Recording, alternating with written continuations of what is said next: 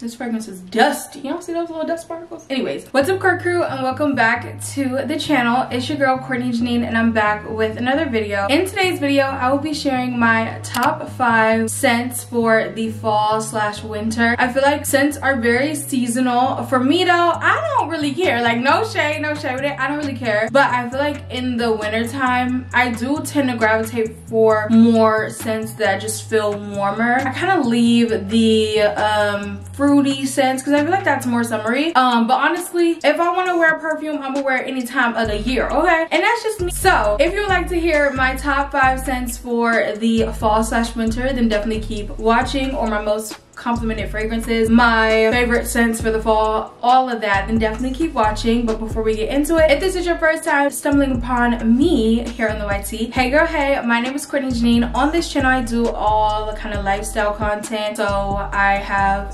like to talk about fragrances, I like to talk about beauty, I like to do hauls, vlogs, the whole 9. So if you like lifestyle content, then definitely subscribe, join the Core Crew family down below. And if you're interested in hair, I do have my main channel, which is all about hair, where I do celebrity recreation, synthetic wig reviews, human hair wig reviews, the list goes on. So definitely subscribe over there as well. Alright, you guys, so I'm so excited about this video because I recently picked up a new fragrance, which is going to be the first fragrance that I talked about today, and that is Sol de Janeiro fragrance After Hours, y'all. This is the new perfume mist from Sol de Janeiro. I missed out on their summer drop. They came out with 3 new fragrances. There was an orange one, a pink one, and a blue one, and I absolutely was obsessed with the pink one. But by the time I came in store, because I am no longer a blind buy fragrance girly. I did that one time with a Kayali fragrance that I ended up hating, so I never looked back. So by the time I got in store to like sniff it for myself and I loved it, it was sold out. So this time around, I was able to get my hands on the new fragrance. Now, no shade with it, no shade with it. This is the best scent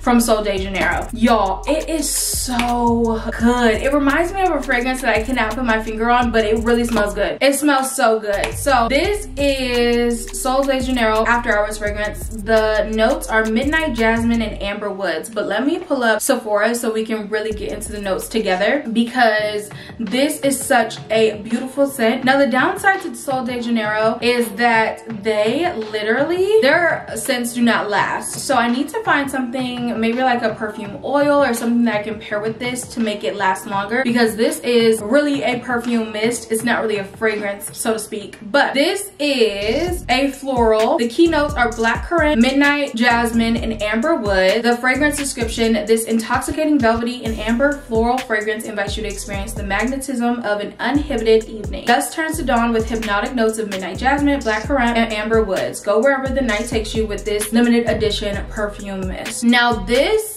fragrance is so good, y'all. It's very sweet, so if you're not a sweet fragrance girl, you might not like it, but it's so good to me. Like, I really love it. I can really smell the jasmine as well as the amber. I feel like the amber is a little bit more present, but as you guys know, fragrance smells different on anyone. So what I smell you might really smell the blackcurrant, while I'm really getting the jasmine and the amber wood. So yeah, this one is a must, and it's new, so I really wanted to get this video out for you guys in case you were wondering about this scent. This is a go. The other Sol de Janeiro, I feel like this is number 1, but after this is the 71. It has hints of like caramel and vanilla, more warm, so you might like that one as well. But this one is so different, and I really like this. So yeah. All right, you guys, the next fragrance is a staple for all the girls. This is Ariana Grande Cloud. Now this, I know she recently came out with the pink cloud, and I did go in store. Like I said, y'all, I'm no longer a blind buy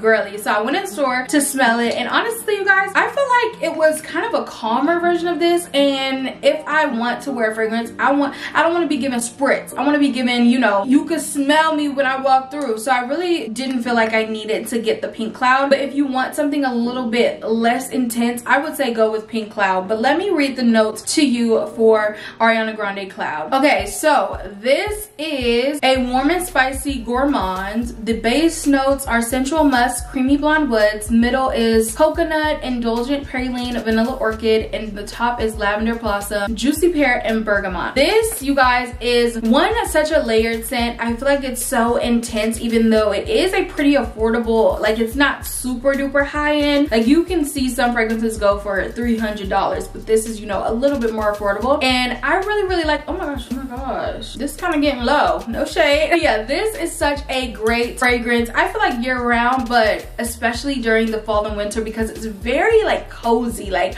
it's so warm and cozy that I feel like it just gives me a fall time. So really love this fragrance as well. The next one is from Skylar Clean Beauty. Now this is the first fragrance that I tried from their collection, but this is a great fragrance for the girls who love vanilla, because this one is such a, it's just a classic vanilla. I feel like vanilla is such a universal scent, so if you want to try any of the fragrances out of these, I would feel like this is the perfect one that I feel like everyone will love. I feel like this is a great beginner fragrance as well, especially if you like things like the EOS vanilla cashmere lotion or just love vanilla. This is the fragrance you want to pick up. Now let's get into the notes. Let's get into the notes of this fragrance. Warm and spicy, gourmand. The key notes are cappuccino, pearl vanilla, caramelized cedar. Vanilla sky is the smell of comfort in a super sensual gourmand fragrance. Rich warm vanilla notes blended with delicious hints of cappuccino. Caramelized cedar wood lies at the base of the fragrance to give a rich golden warmth that reminds you of stunning golden hour skies. Like I said, I really want stuff that feels cozy, warm, you know,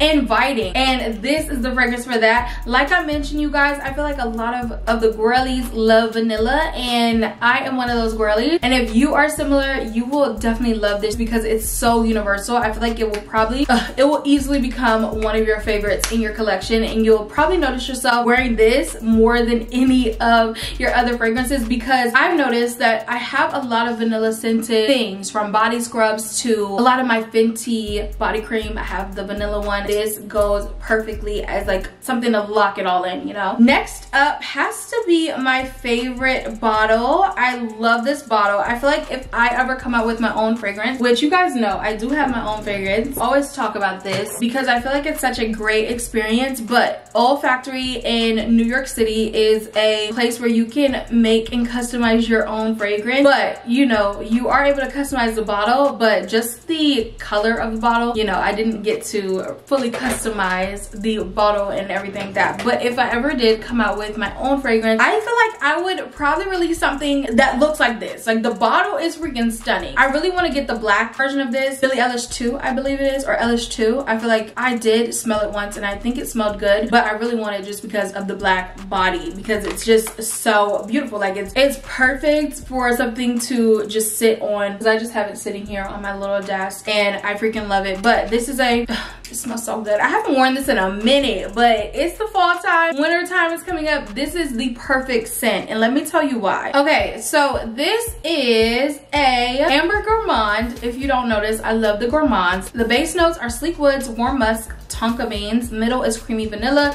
soft spices, cocoa. The top is sugared petals, mandarin, warm berries. Now I don't get any of the fruity stuff. Really what I smell is cocoa and vanilla. This just gives warm, cozy vibes, okay? And if you don't get the theme of this video, I like warm and cozy during the winter, okay? So this really is the perfect scent. I love it. I feel like it's perfect for like the holidays, like Thanksgiving, and oh, I'm fast forwarding a bit, but like, you know, just those warm, cozy nights by the fireplace. This is what that gives. And I love the notes of cocoa. I get vanilla, but again, it is something that pairs really well with like my body creams and stuff that have that vanilla scented body care. So love applying this. All right, you guys, the last scent is literally my favorite scent of all time. It is the Dolce & Gabbana, the only one.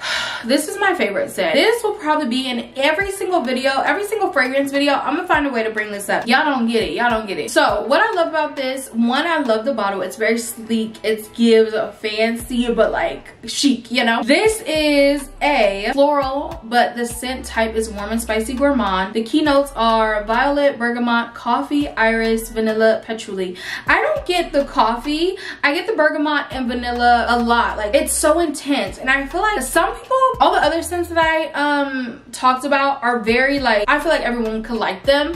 This one though, I feel like some people might get this and be like, what the heck, this is giving grandma. But it's not. I feel like it's intense. Like, it's an intense scent, and I love that because I feel like it lasts really long for me. Actually, I heard that you're not supposed to like spray on your neck anymore because it can I don't know what they said. I think it can change the coloring of your neck or something like that, so I'm trying to refrain, but then I forget. But anyways, this, oh, it smells so good. It's kind of like powdery. I definitely get the floral notes a little bit just because it does give like it could easily give grandma, you know what I'm saying? I don't think that this is a universal scent. Like the rest of them, I feel like if you like vanilla, if you like a little amber, vanilla, gourmand scent, those are for you. But this one is, I feel like, a little bit more polarizing. But I absolutely love this scent. I feel like it's a signature. It lasts on me so long, which is what I like. I feel like out of all the scents that I talked about today, this one and Cloud probably last the longest. The other ones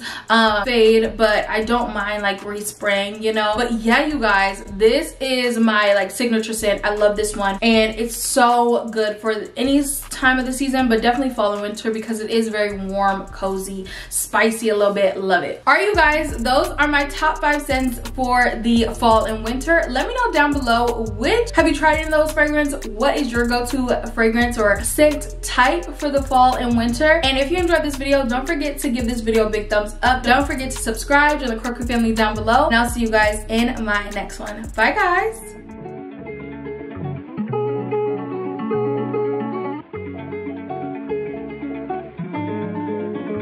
Are you